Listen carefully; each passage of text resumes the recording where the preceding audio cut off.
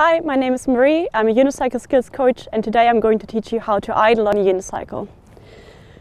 Idling is this trick.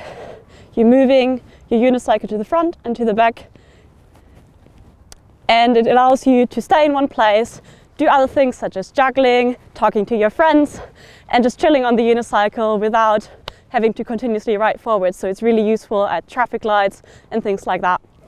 So how do you idle?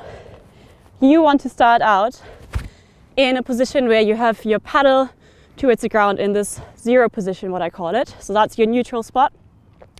And then what will happen is that you will move the crank out of the zero position around 50-60 degrees to both sides. So the angle really depends on how fast you're moving, but it's most important that you always go through the zero position. So you're always going from one side to the other, and it's exactly the same angle.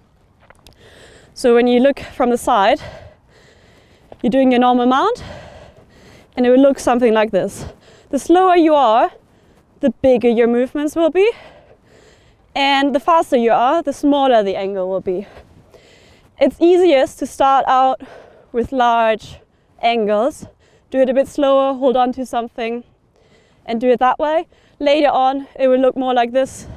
It's actually more chilled. One important thing is that most people do wrong. You need all your weight in the seat. Don't try to stand up. Really make sure your weight is on this foot that's down at the bottom and in your seat. The other paddle is only helping you. You're not really doing anything with this leg. So that's also why later on you can move it away, because your weight's really on this side and in the seat. And yeah, that's the most important thing. Keep practicing it. It's quite a boring one, but just come back to it and I'm sure you will get there. Have fun.